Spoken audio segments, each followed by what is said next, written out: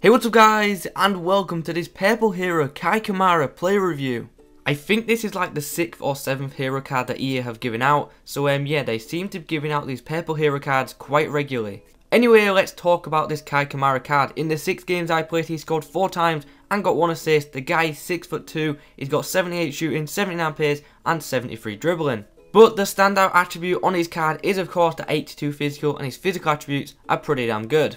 Talking of his in-game attributes, here they are on the screen right now. 86 attack positioning, which is pretty damn good. 70 balance, which is okay. We will talk about that later in the review. 96 jumping, which is absolutely incredible. And 82 balance, which isn't too bad at all. Looking through the skill attributes, the only stat that appears to stand out is that 85 heading accuracy, which, if you like to cross, should be quite appealing to you, because not only does he have 85 heading accuracy, but if you remember, he's got 96 jumping, he stands at 6'2", he's got good positioning, he's going to win plenty of headers. So heading into the in-game clips then, and the first one we do have is Kamara making an interception, getting himself in the right position before sliding the ball through to Obafemi Martins, who puts the ball in the back of the net. And then we come on to this clip.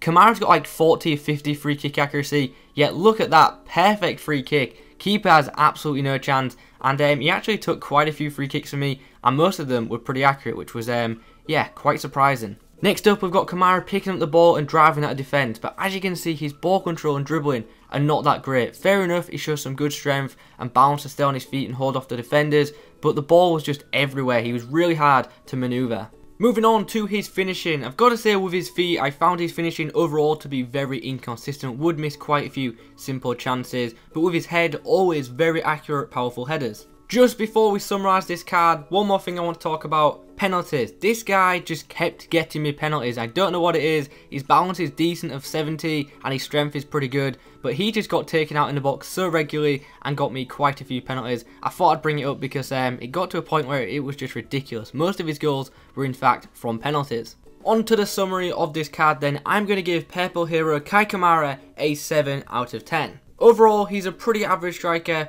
who can head the ball pretty well, so unless you're going to cross a lot, I wouldn't advise picking this guy up. However, if you do like to cross, then I actually think you'll like him because his jumping is ridiculous, he's tall already, and his heading is very accurate, so he will win plenty of headers and should score quite a few for you. So pretty much my verdict is, if you like to cross, pick him up and try him out. If you don't, then I'd probably stay away from this card, because other than his heading attributes, there's nothing really stand out about this card in my opinion. So guys, that was my thoughts on purple hero Kei Kamara. If you have enjoyed this video, please remember to leave a like on it and comment below which player you would like to see me review next. Have a good day guys, adios.